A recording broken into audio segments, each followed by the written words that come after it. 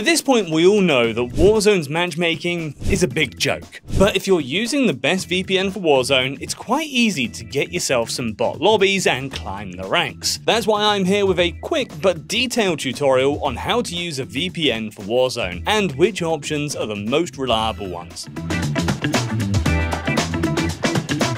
Just to be clear, I'm talking about getting bot lobbies with a VPN for Warzone. This way you can enjoy easy matches while climbing the ranks. Using a Warzone VPN, I can just choose a location with a different time zone to benefit from having fewer players active at the moment. This way I'll have a much better chance of getting Warzone bot lobbies, so let me run you through the process. For the sake of this tutorial, I'll be using the NordVPN-Warzone combo, since it's the easiest VPN provider to pick up. First of all, you'll need to create an account and open the NordVPN app using your new profile. Now on this map right here, there's over 5,800 servers in 60 countries, but you won't need all of them. I'm most interested in the European servers since there are a lot of Warzone data centers and it's far enough away from the US to use the time difference. There's also a lot of US servers, which is good for European players. I've tried connecting to the EU servers and my ping was low enough to not worry about lag or slowdowns. That said, there are other options you can try. A lot of players reported that servers in Egypt and Singapore are great if you want bot lobbies. While NordVPN does have servers in Singapore, connecting to Egypt would require a different VPN. One great gaming VPN provider with servers in Egypt and Singapore is Surfshark.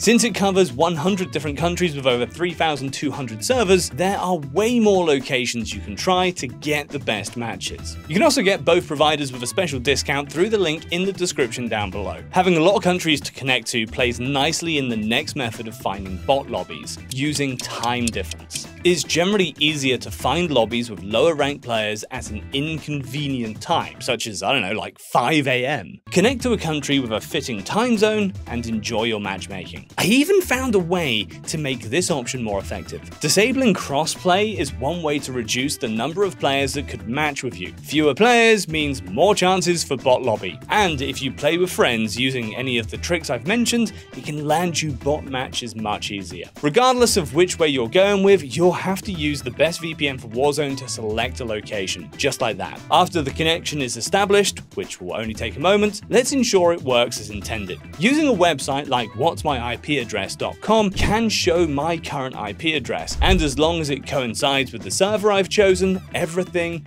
is great. That said, you need to be mindful of the ping. Connecting from the US all the way to Singapore or Egypt could make your ping quite a bit higher, even if you're using the best VPN for gaming. That said, as long as you use nearby US servers, you will get a very good ping and speed. I checked all the available US locations to make sure of that. Well, now you're sufficiently prepared to tackle bot lobbies in Warzone, just grab a VPN and jump in. In conclusion, as long as you're using the best VPN for Call of Duty Warzone, you'll never need to wonder how to use a VPN for Warzone. You can connect to a different EU server or location in Egypt or Singapore, or you can choose a location with a very different time zone for better matchmaking. Just grab a bunch of friends, turn off crossplay, and enjoy your bot lobbies. And if the only thing you're missing is the VPN for Warzone, check the link in the description to get the best VPN discounts for providers I've personally played with. Thank you for watching, I hope this video was useful, and I will see you in another video very soon.